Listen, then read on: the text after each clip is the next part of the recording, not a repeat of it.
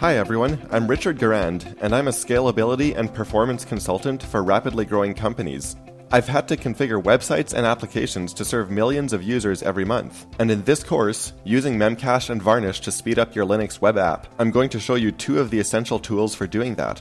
These caching tools are used by the largest websites, from Wikipedia and Facebook to the New York Times and Twitter. However, you can start using them yourself in just minutes. In this course, we're going to see how they can quickly make your website faster and more scalable. We'll start off by looking at how you can use Memcached for the first time.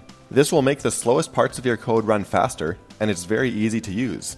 Next, we'll review how you can get the most out of Memcached and use it appropriately in every situation where it can help make your code faster. After that, we'll look at setting up Varnish and configure it to cache a slow page. Then we'll look at how you can use advanced Varnish features to recover from errors and still be able to show a page to the user when something goes wrong.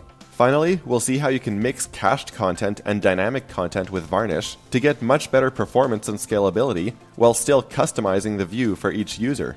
By the end of this course, you'll know how to resolve the biggest performance pain points in your application using caching tools, and how to scale it so you can serve 10, 100, or even 1,000 times as many visitors. Before beginning the course, you should be familiar with basic management of your Linux server and installing software on it. I hope you'll join me on this journey to learn how to use these powerful tools in my course, using Memcached and Varnish to speed up your Linux web app at Pluralsight.